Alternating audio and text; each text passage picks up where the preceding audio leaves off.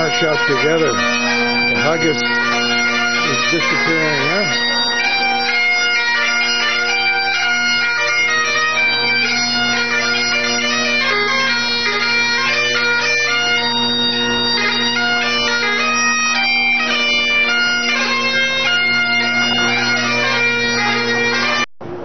Hey, this is Stirling Castle.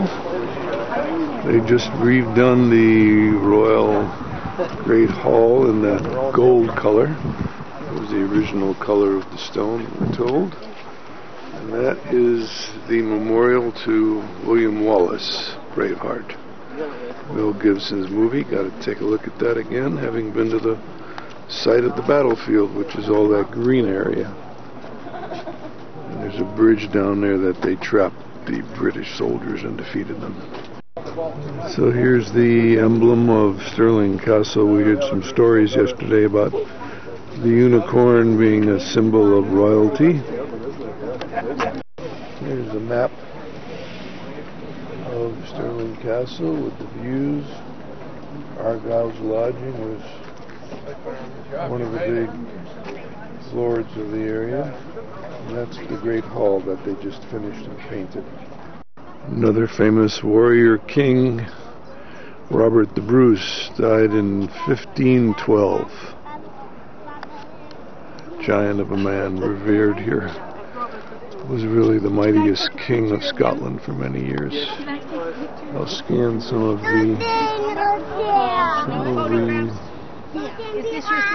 walls and battlements.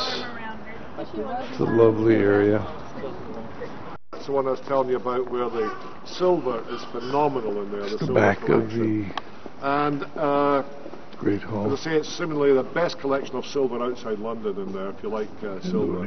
There's the toilets there as well. Now there's the entrance in the building.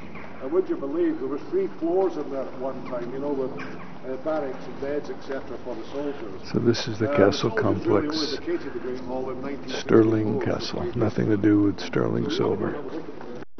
3,000 oak trees, 4,000 pegs, no nails. They had a special forest to redo the oak. Of course, behind most of you, that's the minstrel's gallery. It took them 20 years of construction to redo. You can actually hire this hall. Not so much Edinburgh Castle Great Hall. You see, this is bigger than Edinburgh Castle's Great Hall. Edinburgh Castle's Great Hall can only be used, and they have all the minstrels, the old-fashioned minstrels that they have 5 acres land. They lay us in the cloth. At the time they wrapped it round us, there was pockets in it and everything. Just one bit of cloth. It was absolutely amazing. Yeah, we were charging about here, Braveheart's Warriors. It's good fun. Yeah, it sounds great. Different from being a guide with a group, isn't it? Yeah. I'm just going to work my way around. I think that's the palace down there. And we got all kinds of entrances into different places here. Argyll. So here's the palace of James V. And I'll take movies inside. There's a fake fireplace with lights, I think, going on, but some beautiful tapestries they've redone.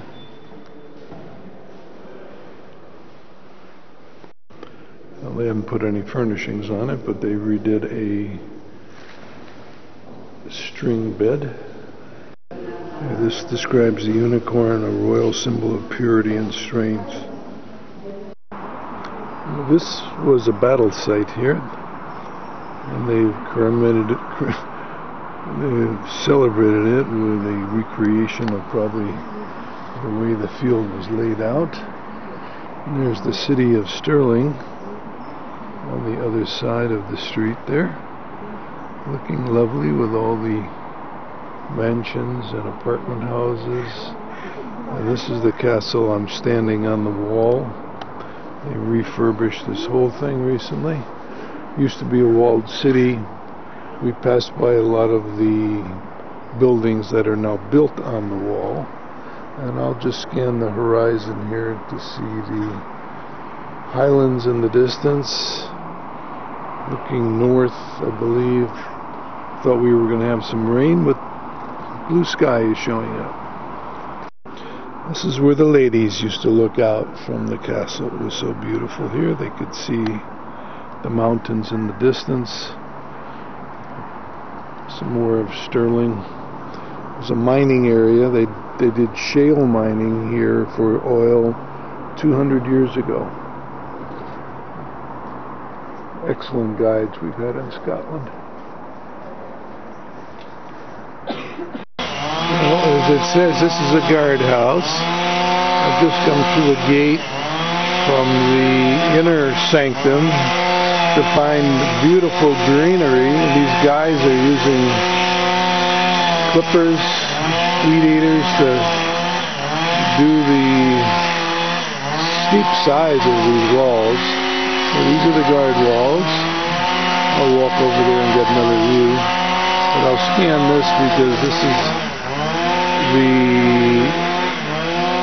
gate that I just came through. When I came through that, it reminded me a little bit of coming out in Machu Picchu, Peru, 20 years ago now.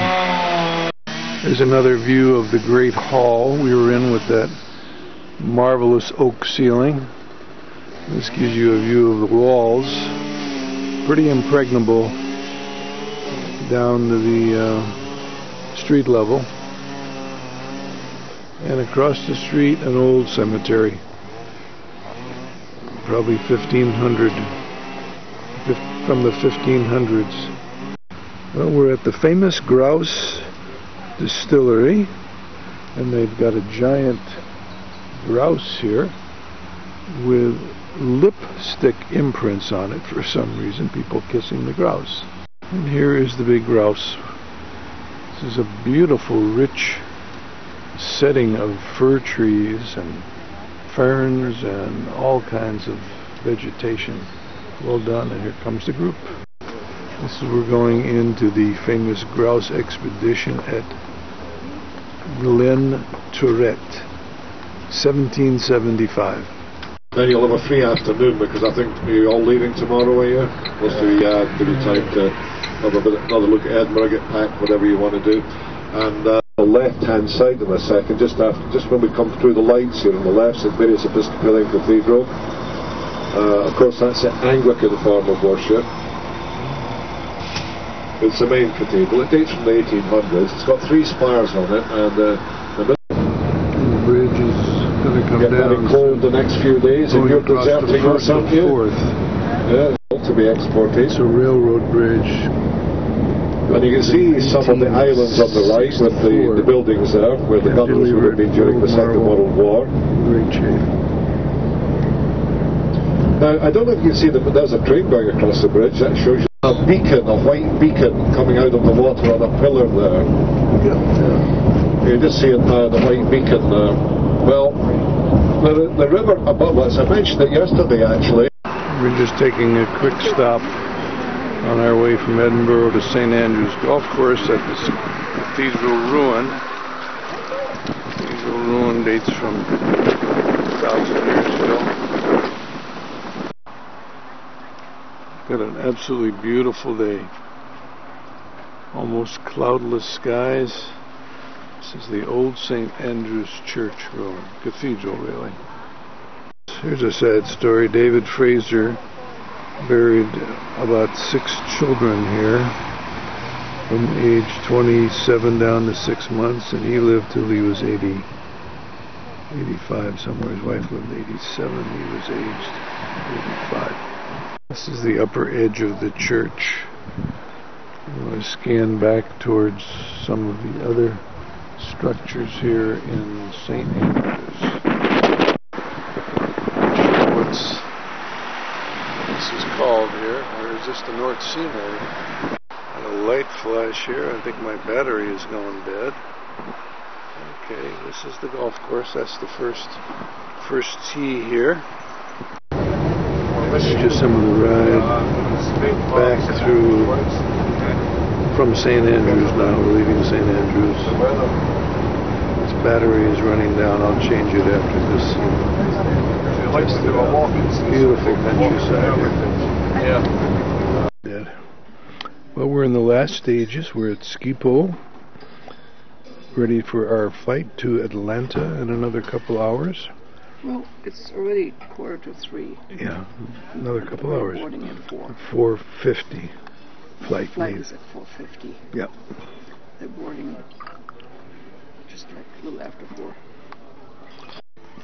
Looked like Artie Frank there for a minute when I did a quick look. Great trip. I don't think we're going to do Vantage again, but we enjoyed it. And changed the battery pack, just came up, so the battery is dying. Okay. I'm going to Next time I'll bring the charging equipment. Okay. See you all later.